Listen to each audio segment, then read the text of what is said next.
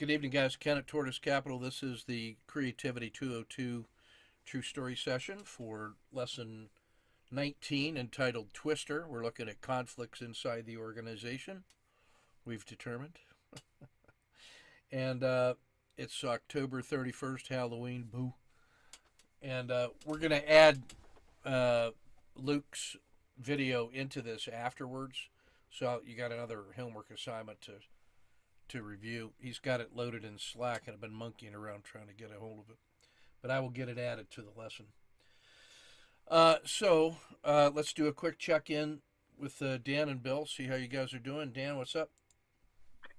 Well, it was a pretty exciting weekend.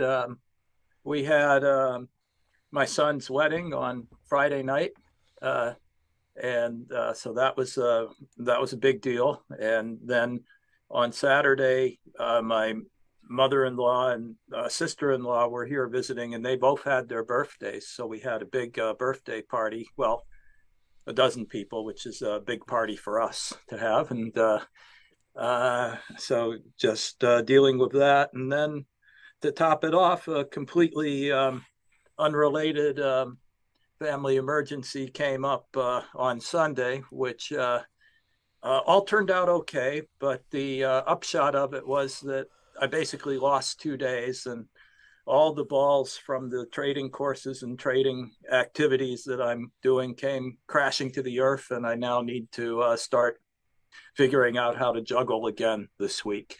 But it's all good. We're healthy. We're happy. The marriage is consummated. I got a granddaughter on the way, and all very exciting.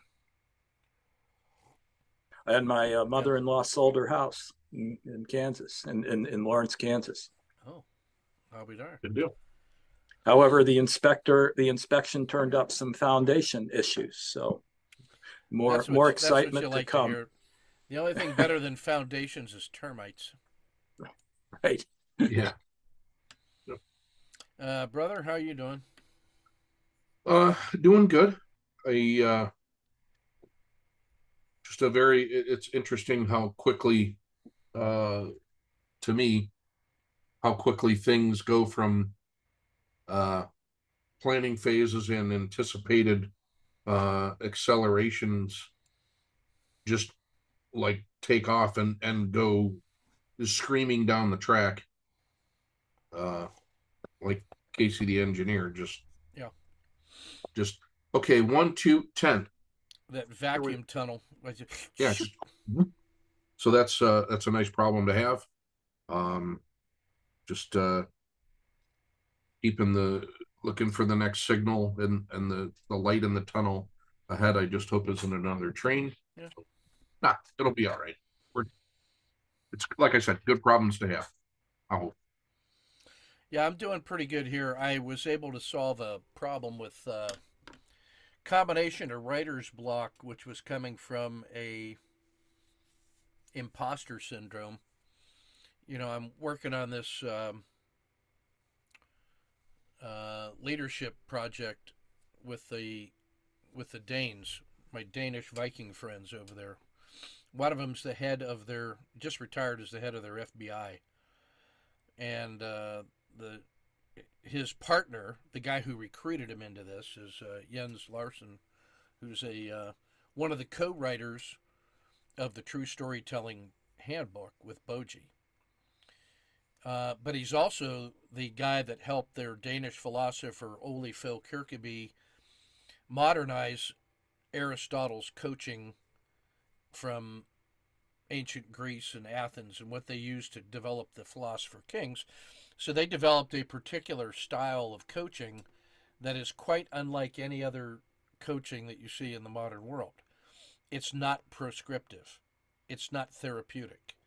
It's not designed with an end in mind. It's an agreement to engage in open-ended dialogue about whatever the client wants to talk about and puts on the table. And through a series of questions and different angles, you try to help them shed light on what seems to be important to them, without any particular goal in mind for improvement or whatever. It's just really just you're helping them examine this knotted storyline or this web of words that they've created that they want to examine. So it's kind of non-denominational in that sense. It's not like athletic performance coaching where there's a real skill that I'm trying to develop. Here's how you improve your first touch in soccer. You know, here's how you take a penalty kick. And it's not executive coaching, which is sort of follows an MBA style, how to be an effective executive inside a major corporation with traditional leadership skills and qualities. And it's not sort of like denominational life coaching in which you're trying to help the acolyte acquire like certification in the skills of revealed knowledge. So all those are sort of recognized models of coaching, and the International Coaching Federation, ICF, has a pretty good curriculum on how to do that kind of executive coaching, and then there's coaching for, whatever life coaching means, I guess. Well, protreptic isn't like any of those things. So anyway, I got those two Danish Vikings. We've talked ourselves into this leadership dialogue with the intention of looking at case studies from Jens Henrik Højbjerg's 40-plus year career as Denmark's top cop and lawyer representative to the International Committee on Anti-Terrorism for the UN, representing Denmark, as he's being coached by Jens Larsen. And Angus Fletcher, world-class creativity guy and literature expert and story science guy, is looking at my case studies to interview me about my lessons of leadership of 45 years in Department of Defense. So each of us is, me and then Jens Højbjerg are putting on 5 case studies of leadership from our careers. And I read the first couple that he wrote. I'm thinking, Jesus, gee whiz. And so I was trying to come up with something of similar magnitude, something deep and useful that people would want to read. And I was running into kind of a writer's block from imposter syndrome. And then I just, I had been invited to come give a speech on Veterans Day to one of the local high schools. And I was trying to think about what I wanted to tell them about 45 years of lessons that I've learned, and it was about, I clarified it about our sergeants. And so last night I was able to just kind of dictate about 10 pages of case study right off the bat. It was pretty good. Well, it turns out that was exactly what one of my officers needed, because she was running into some challenges academically in the course and is probably not going to earn her master's degree from the college, but still have to participate and attend the rest of the classes and go through the whole school year, do all the work that everybody else is, but she doesn't get a master's degree when she's done. She gets the highly coveted certificate of attendance and thanks for your interest in national defense, which is pretty thin gruel. So we were just talking some of the lessons that I was writing about, about how to deal with despair and existential moments in your career, turned out to be exactly what it was that she needed to hear. So things come around at just the right time. And stories have, multiple purposes. Once you've written them, you have an artifact that sort of is something that you can leverage. So that kind of just reinforced what I've been discovering about artifacts and true storytelling. So it was a real relief to get through that, because I've been sweating that for a couple weeks. I'm feeling like I'm letting the team down and all that. And I had the stories inside me. I just couldn't bring myself to man up and just write them. But I broke through the barrier on that last night. Otherwise things are going pretty good out here in Kansas. Cold weather's upon us, and so I'm going to go ahead and move us into the sacred space and listen to what you guys got on lesson 19, conflicts at work, and the twister.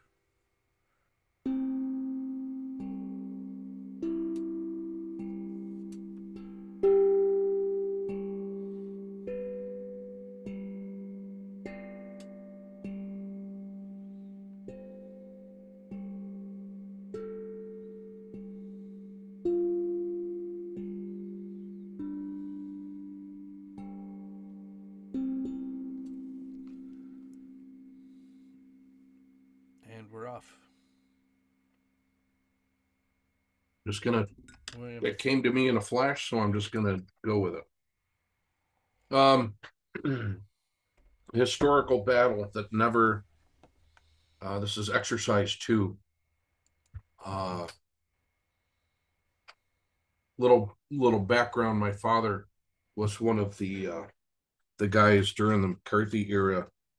One of only 2 enlisted men ever to be accepted into the nuclear weapons development program. His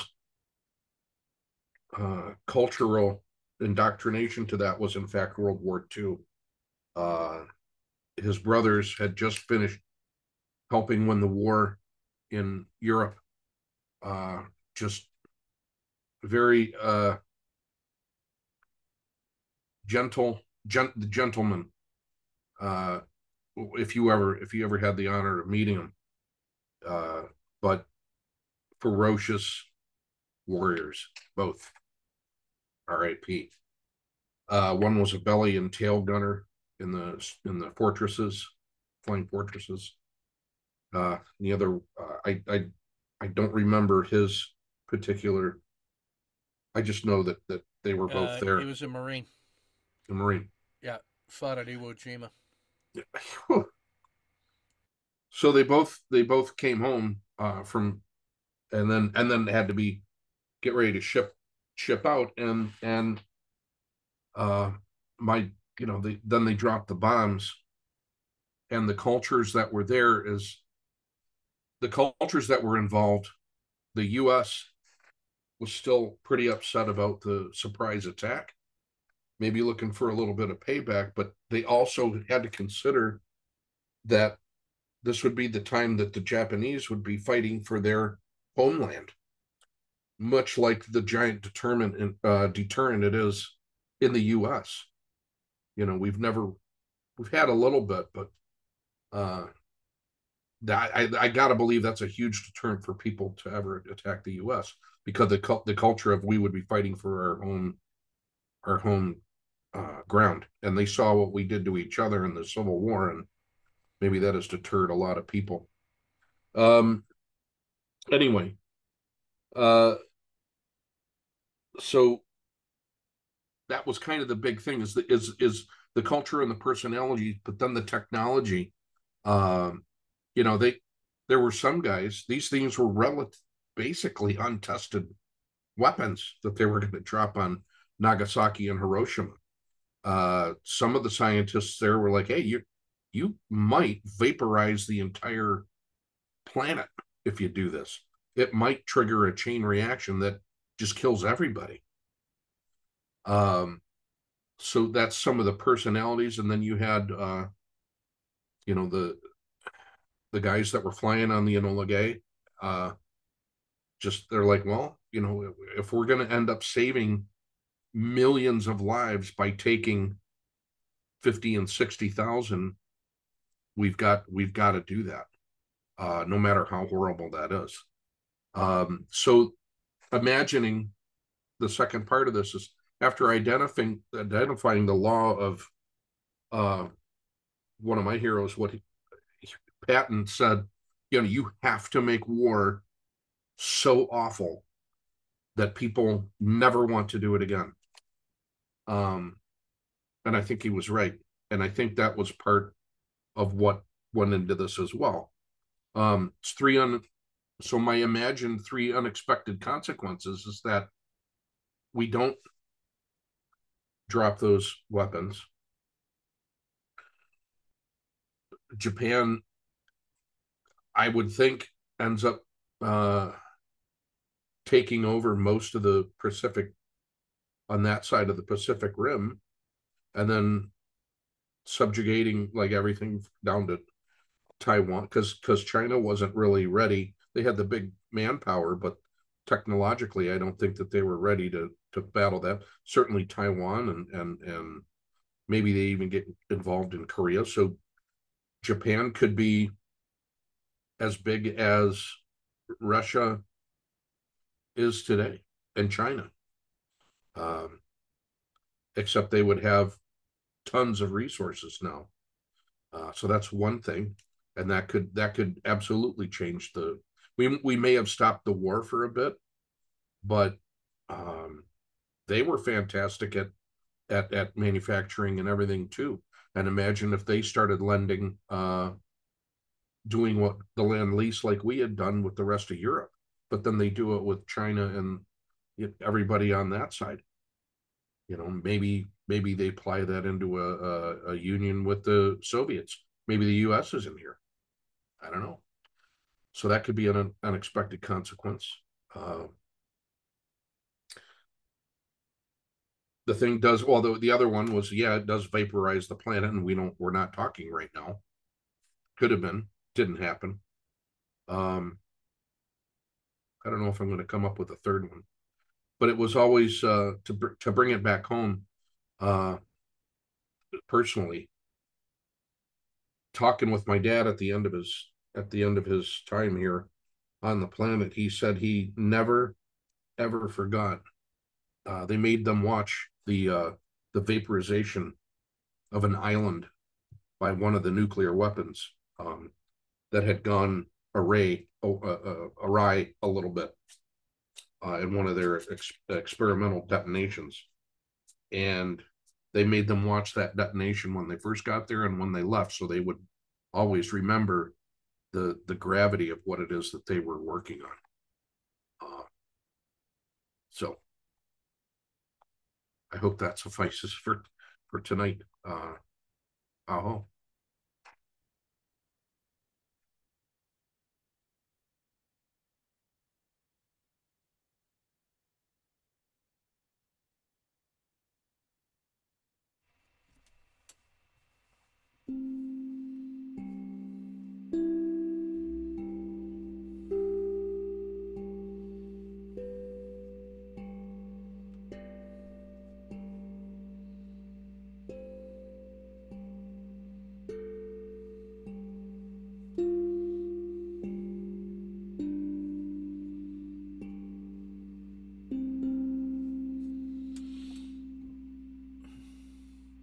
Go ahead, Dan.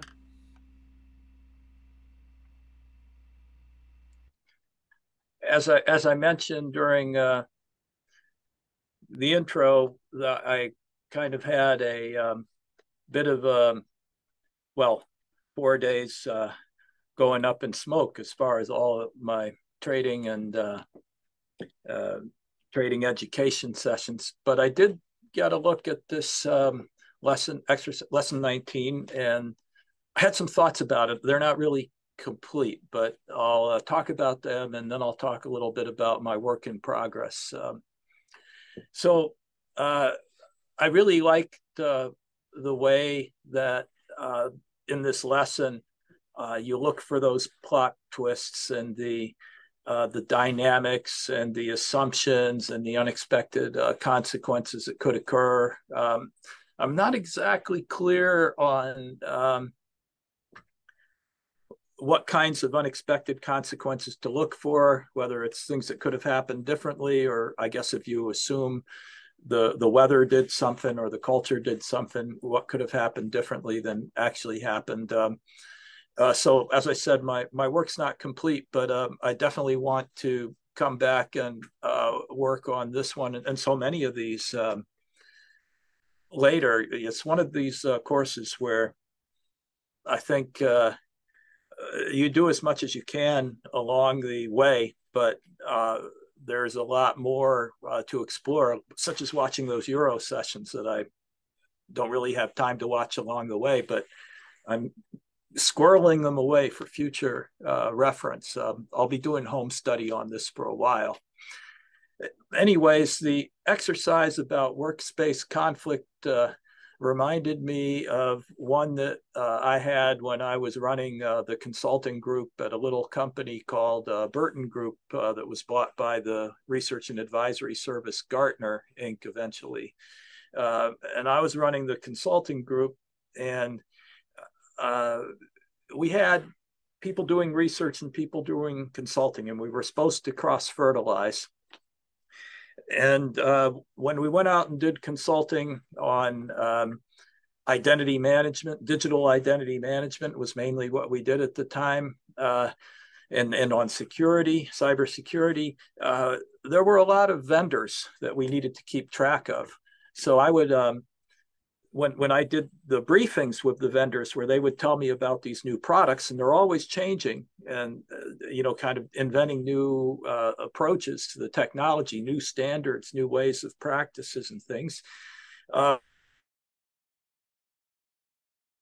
I like to have notes on those briefings and share them with everybody, because I figured that would help us do better delivery with our customers. So I worked with one of my other consultants, and we created a structured format that these notes could be taken in a kind of a text database where we could keep them.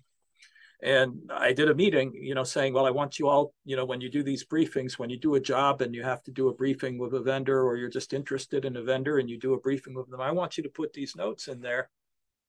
But the problem was nobody but myself and one other person occasionally would do it, and the other 5 or 6 people on the team wouldn't do it. So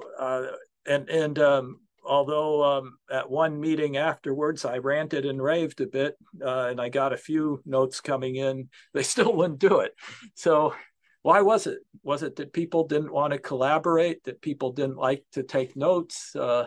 What was it? I never did know, but when I did this exercise, I thought maybe the reason was the unspoken assumptions about this team.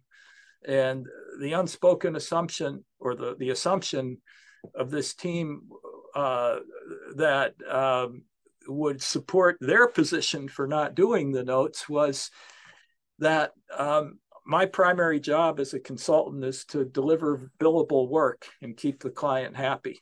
And anything else is gravy. I shouldn't have to do a lot of administrivia, because that could take away from my billable work. And then another big assumption, though, that I think was in my mind was, oh, that is all true, but we are a IT research and advisory company primarily that does consulting. And so it's important for the research to be getting good information, leverageable information from consulting, because when we sell this company, what's really going to create the most value is the research business. The consulting business only exists to generate revenue to help bootstrap our research business, basically, and to keep our customers happy, because they read our research and then they come and ask us, how do we do this? And that's what the consultants can tell them.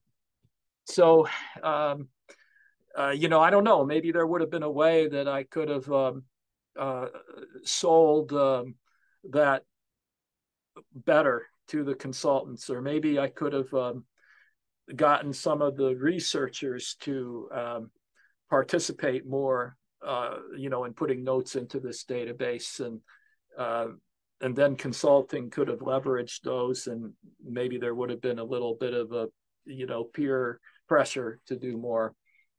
So that was interesting. The second exercise, to think of a battle and how the environment, the culture, the weather, and all these other things affected the way it was thought. Well, I'm always fascinated by Old English history, and I like to read about the Saxons and the Normans, that had the great Battle of Hastings, and then eventually the Saxons, and the Saxons were already kind of assimilated with the Danes, because the Danes had invaded England in the 8th and 9th century, and they'd taken about half of England. It was called Danelaw. And so by the time of the Norman invasion in 1066, England was really Saxon and Danish. Calling it Anglo-Saxon was kind of an old mingling from a set of invasions and wars, and the real ethnic makeup there was Saxon-Dane. Anyway, they liked to fight in a shield wall, and they mostly fought on foot. And they did have archers. They weren't all that great at it. Now the Normans were another kind of mixture that was very interesting, because they came from Vikings, Norse, Norway, and Norwegians and Danes that had invaded France and had conquered the Duchy of Normandy, and then they mingled with the French. And so by the 11th century, they were speaking Norman French, not, the Viking language anymore, and they were Christian, just like the Danes in England were Christian by then. And but the main change that they still had, their blood still ran fierce with the warrior blood of the Vikings, but they'd also learned to be mounted Vikings that rode around on horses, and so you have these two cultures coming together in this big battle of Hastings in 1066, Saxons, Danes, and Norman French. And the Norman French are mounted, and the Saxons, Danes are in a shield wall. And their housecarls, who were the professional warriors, the full-time warriors that worked for their thanes, were really good. But they also raised thousands of people from the local countrysides, farmers, and people that really didn't have professional warrior experience. And then during the battle, Duke William the Conqueror's deceptive tactic, and deception's a big part of war, as you know, was to charge the shield wall with the cavalry, and then get thrown back because the shield wall's really good, and they've got spears and they've got shields and they're strong and they're pushing into each other's backs. And then they turn around and feign retreat, feign flight, feign being routed by the shield wall. Now the housecarls were too disciplined to chase after them, but 2/3 of that army was the feared, just all the farmers and people that had been brought in from the country, and they thought they'd won, and they went running down the hill, and then the cavalry just turned around and massacred them. And after that, they won the battle because there weren't enough housecarls left. Well, how could that have gone differently? I suppose if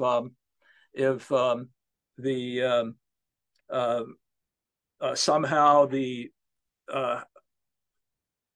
King Harold hadn't had to march up to York to fight the Harald Hardrada, the Norwegian king that invaded at the same time as William the Conqueror, and barely made it down to Hastings in time to fight the second battle. Maybe he could have done more training and planning, and maybe part of the shield wall could have echeloned out to protect the feared and get them back so that they didn't all get slaughtered by the Normans, and then they could have lived to fight another day. And then we would not have had England become Normand England, and basically the whole history of England would have been completely different, more Germanic and less French. As it was, those two cultures then blended to become the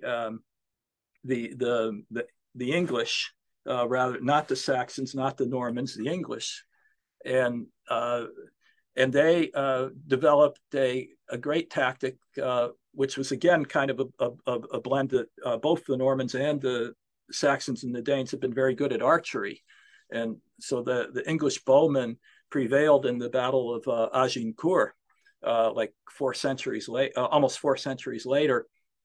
King Henry V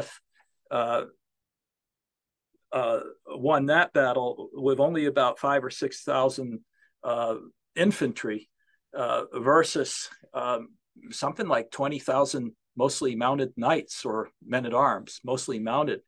But the night before the battle, they planned out their tactics, and the one thing they had going for them was it rained heavily, so there was a lot of mud, and they got the cavalry all bogged down in the mud and massacred them. If it had not rained, then England would not have won the Battle of Agincourt, and they would have been kicked out of France about 50 years earlier. And I don't know, maybe that would have changed French history, although maybe not as much as the English would have been changed by a Norman defeat at Hastings or a stalemate or something.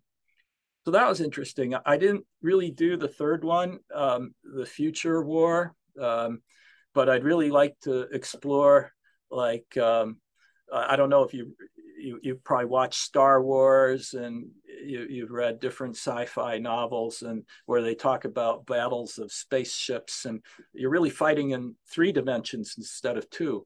But I kind of don't know enough physics and enough. I don't even know what I don't know, but the whole geography is different when you're fighting in 3 dimensions instead of 2, so to speak. So that's I guess it's kind of like aerial combat. So that could be very interesting. But what I really want to talk about, though, is the trading exercise. I love the most important thing about trading video. A lot of things kind of came together for me in that. I had basically heard some of this before in the foundation course and maybe some of the nightly podcasts, but it made me think that one wants to have 3 different exit strategies potentially during different life cycle stages of the same trade. And then you name, I love the way you name the personas in the trader's mind that take charge of those exit strategies, where, of course, the fireman gets you to no lose but plus dinner for 2, or at least to a half-hour loss or something, instead of a -1 hour loss on most trades. And then the reliever, the mid-game reliever, tries to get you about a half hour or 3/4 of an hour instead of pretty much a scratch. And then the closer comes in and tries to get you almost your full 2 hour if you get that far or beyond. So I've kind of taken it to heart that I kind of got that written into the rules I'm going to use to basically use 2-bar low trails for the fireman, and then for the mid-game reliever, that one will use a little different strategy. But when he gets to 1 hour, then I could tell TradeStation to do a half-hour profit trail. Particularly if I have to leave the trade unattended, that's really good. And it also makes sure that I don't come back to no lose plus dinner per 2 again. And then maybe implement something like the 2-hour battle drill, in the wildly successful trades. Which brings me to kind of my work in progress on trading. Last week, in somewhat colorful terms, Ken told me I needed to untangle my swing trading. I really like that because it made me think about, I'm kind of the INTJ analyst thinker. I've got to kind of keep working on all these different systems, and I kind of never get done. But I need to make something happen here. And I really appreciate being, called out on the carpet on that. And that was good. And I'm really glad I reacted that way rather than just making a lot of excuses, because I could have made excuses. I could have said, well, I'm doing Super Trader Awakening, I'm doing Peak 202, I'm doing Blueprint, I'm doing all these courses, and how am I going to get this done? But really, I still can. It just may take a little longer because of the multitasking, but there's a right way to do it, and which is to kind of focus. And then there's a tangled up way to do it, which is to Glenn had a really good analogy about this, that we learn all these different trading systems: day trading, swing trading, technical analysis, fundamental analysis, dragons and moving averages and all these other things. And it's like if you had Monopoly and Parcheesi and backgammon and all these boards on the floor, you don't want to pick up, backgammon board and try to play Monopoly on that or something. You have to focus on one kind of thing. So I fortunately, I think I was starting to focus to untangle myself, as it were.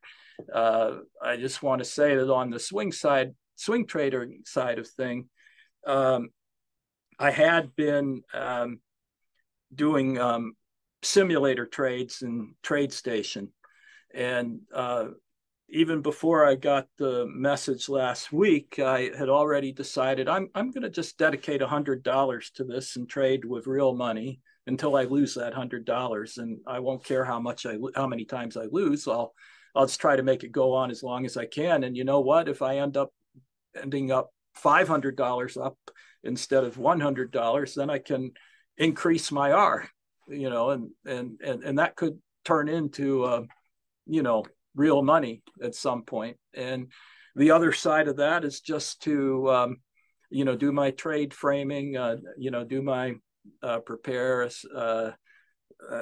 plan, prepare, execute, and assess using the resources that's provided through the swing framing session, and following the rules in trading plan I've already written. I've got all the pieces of this game together. If I just play this game without bringing in other pieces over and over again, I'll get there. So aho. And I had 2 profitable trades last week before the wedding.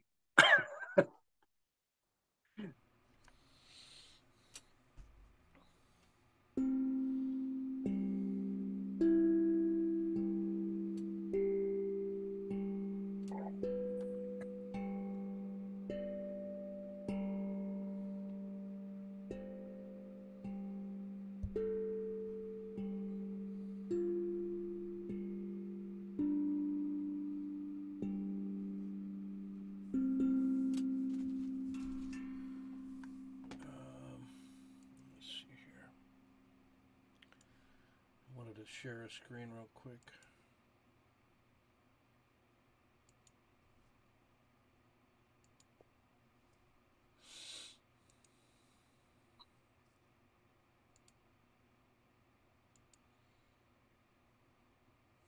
All right, let me know when you see that.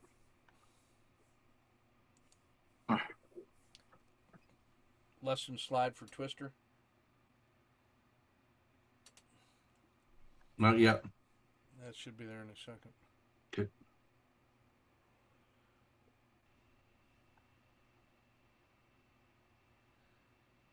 On my side, it says you can see it. Can you see that? It just says Ken Long started screen sharing. Yeah, it may take a half a second to get there. Yeah. Well, I'm going to start talking to it. So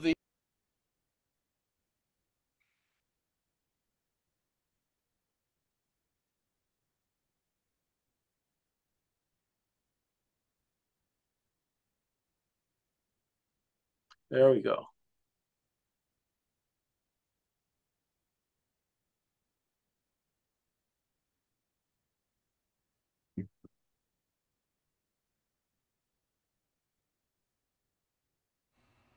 sometimes when I screen share in the middle of the session, it makes it collapse. Hey, so on the left-hand side, the Twister lesson and the Fletcher stuff. So I was talking with him today, actually. And one of the things that comes out of his research with fourth graders is the idea that resilience comes from pushing on to your third or fourth choice of what to do in a tough situation. That the first thing that comes to your mind is the obvious one, and everybody figures that out. And if you're in a struggle, the other guy has already thought of that too. And maybe your idea doesn't work because he's accounted for that. And so the mindset, the resilient mindset that he generates with kids taking these courses, is that you fall down 6 times, you get up 7. You try this. If that doesn't work, you try something else. So one of the techniques that we've seen is adopting a different point of view, and that's what this lesson really is about. Only you're looking at it from like environmental conditions. My list of things on the left-hand side is really, it comes from the world of strategic planning, in which you're trying to generate broad, unique, widely separated states of nature where a bunch of variables come together and they cause a really significantly different future. And in that kind of world, you're not trying to enumerate all the possibles, but you're just trying to get a sample of separate and distinct states of nature in the future, and then you see how your plan would operate there, and then you get a sense of the robustness of it. Well, this is not, and so his ideas about, choose a different battle, so those are geared towards Army guys, which is what that handbook is for. But we could just as easily have substituted, imagine 5 different styles of trader, significantly different than yours. And imagine each or any of them on the other side of the trade from you, and it starts going in your favor or going in their favor. How do each of those guys respond? And then you start developing these potential storylines about what price could do. And the way we construct our trade frames and price ladders is that we're looking for not unreasonable moves in either direction. Where could it get to? Where would it maybe stop because of reasons? And we use a combination of statistics, support, and resistance to do that. And so all of those allow you to see potential futures so that you're not surprised by things that happen, but you've already thought about what your resilient response would be. If this happens, then I could do that. If that happens, I could do. So you're building up these contingencies, and it frees you from a belief in that any one of them is the way that it must go, or you're wrong. It really just says there's so many ways out of the train station that you got to be prepared to, shift tracks, jump to a different train, whatever. So on the right-hand side, that has turned out to be a pretty popular video, and it really is the essential idea of changing the set of futures that are possible. By taking some of those things off the table, you just change the shape of possible futures. So when you get to no lose plus dinner for 2, that's why I say that's the most important part of the trade, is that once you do that, you have taken certain possible psychological experiences off the table. Like, you are not going to experience a catastrophic loss or an adverse move that makes you freeze and then you panic and then you don't do the exit and then you have a disaster and then a psychological meltdown and question your own identity and purpose in life and all that. So the no lose plus dinner for 2 is a psychological shift to a set of futures that are always in your favor, just don't know how much.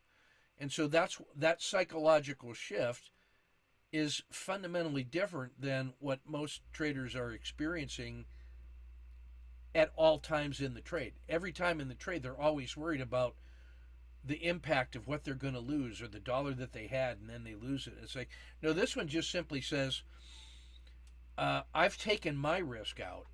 I'm going to get paid for monitoring this science project. And I am less concerned now about the emotional content of dollars in hand that I lose, because I'm going to have some set of rules that gets me out, but I don't give them extra power. So one of the issues in financial neuroscience is that the dollar that you've won on the trade and you start losing those have like 3 times the emotional impact of the dollar that you never got, or even of the dollar that you were starting to lose from your own money. But to have won and then start to lose, those are especially painful according to emotional behavioral finance. So this shift to recognize that I've gotten my risk out and that it's simply, and I'm going to treat the rest of the trade simply as a science project in order to evaluate the rule set, gives you 2 layers of protection against all the pain and suffering that other traders are experiencing. And that's why those itemized members of the team all have a role to play. And now you can really think about this as a team approach that, I tell our guys, if the other team scores a goal on us, that's not the goalie's fault. There was about 7 things that had to happen against us for them to score a goal. Like, we had to lose possession of the ball. And then we had to lose the 50-50 battle to get the possession back. And then we had to not be able to stop them carrying it into our zone. And then we couldn't stop them from crossing the ball to the center. And then we couldn't stop their striker from getting possession of the ball. And then we couldn't stop him from getting a clear look at the goal. And we didn't force him to his weaker foot so that he was going to take a shot with his weaker foot. And we didn't block the shot. And then he didn't kick it right at the goalie. And he had to put it on goal. So all of those things had to string together before they can get a goal. And so what caused the goal to be scored? It was a combination of all those things. So the entire team gets scored on, not the goalie. And we have that sort of relentless mindset about how to approach the game. That what we're trying to do is always make it hard for them to do the next thing, to be hard to play against. And so when you move down into the true storytelling notes, by focusing on defense first, what I'm really doing there was I'm setting out my roster, is I'm taking a look at how the game can be played in all the different parts of the field. And I know that if they can't score, we're in the game. We might get a chance, and then we're going to finish it. Or we're going to get a penalty, or it's going to be a tie, or it's going to be a penalty kicks, and we're going to win those. But we take care of that defensive side, because you may not be a brilliant creative player, but in defense, you are anticipating and working harder than the other guy. And so they can't outwork us. They might out-athleticize us here and there, but they got to do 7 or 8. They got to win 7 or 8 challenges against a team that's devoted to outworking them together as a team before they can score. So this lesson really is about trying to imagine all the little combinations of possible futures that come out of the trade or come out of the battle, and realizing no matter what just happened, it could have happened a lot of different ways. And that as you keep those refreshed and you start feeling the potentials of where price can go or where the battle can go, it allows you to not get fixated on the price and the feelings of the moment, because there's always something that you can do imagining where the ball could go. We have a saying like, how many people are there on the field? Well, there's 23. There's 11 on each side plus a referee. How many of them have the ball at any one time? A maximum of 1. So the team that wins, generally, is the team that plays better without the ball. And that means that if you don't have the ball, you got 11 people on your team that are figuring out how to get the ball. Where could the ball go next? What can I do to improve my position against one of their players? That's all I got to do, is I got to be in a better position for the loose ball, whatever happens, than the person I'm marking or the person that's in my space. So I should always be moving. What is it that I can do to improve my position and reduce risk and be ready to exploit opportunity? So that kind of relentless what if and seeing the potentials as opposed to just ball watching is what makes you really hard to play against. And there were a number of years in our heydays with the primetime team when there were something like 700 or 800 teams in the local competitive league, boys and girls of all ages at different levels.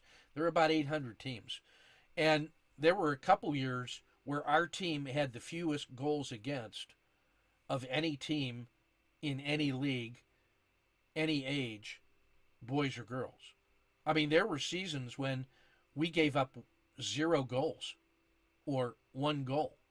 Now, we didn't always score a lot of goals, because we are who we are. We scored our share, but we were just really hard to break down, and we never stopped playing defense. So as you look at that most important moment in the trade, it's one where you gain a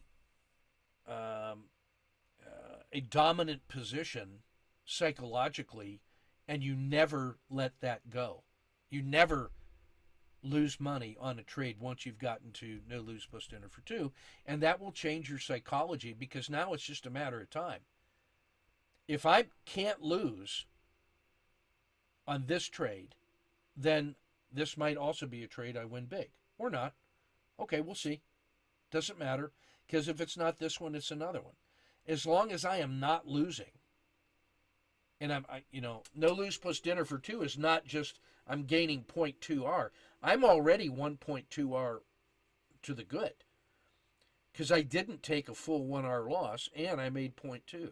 So that's a psychologically powerful position to be in. It's a position of confidence and relentless commitment to going forward. And it shifts the entire narrative onto one side of the field. Like, you're never going to go visit that other one. And that is a psychologically addictive state to be in, the sense of relief that comes from that. You can only appreciate it when you've been in a lot of losing trades, where once I had money in a winning trade and now I've lost money on it. It's not until you've actually had that feeling so many times that you get sick and tired of being sick and tired. You just say, I'm just going to be ruthless risk management. I'm going to be relentless on defense. And that's what wins championships, So that's the essential element of this lesson for me, and why that video is kind of compelling. And I wanted to share that too, about what comes out of Fletcher's research with the little kids, and that resonates very strongly with what we know from childhood education. There's a lot of work being done on the difference between striving and thriving. Is that when you look at kids that are taught to strive, everything in their identity rests on whether or not they actually win that moment and each little competition, and then the pressure to keep winning builds and builds and builds and builds, as if life is nothing more than a series of never-ending victories. Well, that's not life. Life is really all about trial and error and getting up and reversing. When you're in challenging times, it can go either way, and it's the guy that has resilience in fallback positions and is prepared for the challenges of not getting your own way and can still keep moving. That's why the essential part of Fletcher's treatment for kids is having them generate clever ideas about what to do in a situation. Hey, I was invited to go to my best friend's birthday party, but our family, it turns out, now has a family event that we got to go to. Well, what can I do to go with my family but also make my friend feel good? And so you give them that challenge, and they come up with a couple things. Okay, if that didn't work, what could you do? What else can you do? Who else has ideas? And then they start getting into the joy of finding more things that you could do. But the real secret is it builds the mindset that's, well, don't be surprised if that didn't work, because the world is tough. And what else could I do? So I'll just keep going on to the next thing. And you end up building resilience. And what you do is you move away from a mindset of striving for first-time victory every time to one which treats this as a 12-round match or 15 rounds with the champ. And what can I do to keep trying new things and just keep on going? It's not the size of the dog in the fight. It's the size of the fight in the dog in that sense. And so resilience is what leads to a continuous commitment to curiosity and creativity and continuing to try and get up and go and gumption. And that leads to thriving instead of just striving. The movie In Search of Bobby Fischer talks about some little kid that ended up playing at, he was an international master by the time he was 9 or 10. The rest of his story is actually pretty interesting. After that movie, he just decided he didn't want to do competitive chess anymore, and he ended up getting into Tai Chi, and then competitive Tai Chi, which is almost a misnomer, but push hands Tai Chi, where you're using Tai Chi movements and you're trying to just induce the other guy to lose balance, and it's pretty competitive. Well, he became a world class competitor in that discipline as well, and so he wrote a book about learning and resilience and thriving that was pretty well done because he had experienced that exact phenomenon in more than one discipline and widely separated. And that's kind of unusual to end up being a world class talent in such diverse skill sets. I'll remember his name eventually, but it's a kid who did In Search of Bobby Fischer. He was the subject of that movie. But so the whole point is that the Fletcher exercises are geared for military officers who were trying to get them to think about different ways the battle could go, so that you don't get complacent because you won a trade or you won a battle. Well, I'll just keep doing that because that's obviously what you do. No, the other guy's studying it, and so you got to be relentlessly searching for new possibilities. So that's what comes out of this lesson for me. And part of what I started off my little story in the check-in about was being able to get out of the frame where I was just trying to compete to write as good a story as my buddy in Denmark. I just said, look, I got to tell stories to kids about what I've learned from 45 years of talking with sergeants. Well, that became very easy to write. That's all I had to do. So that shift into a different trade frame or story frame made all the difference of getting through it. And then I just said, well, okay, that's the story I got in me, so it's genuine and true. So off we go. And that's what the doctor ordered. So that's everything I got on that one. So aho. And what I want to do is get your keywords and then release the hounds, let you get ready for the nightly podcast. And I got to upload Luke's video to the lesson. It'll be a downloadable lesson in the same folder that I post this session. It'll be attached in there as well, unless I can figure out how to drop it into and make one combined video. I'll see what I can do. All right, so aho, and I'll be listening for your word after these tones. So here we go.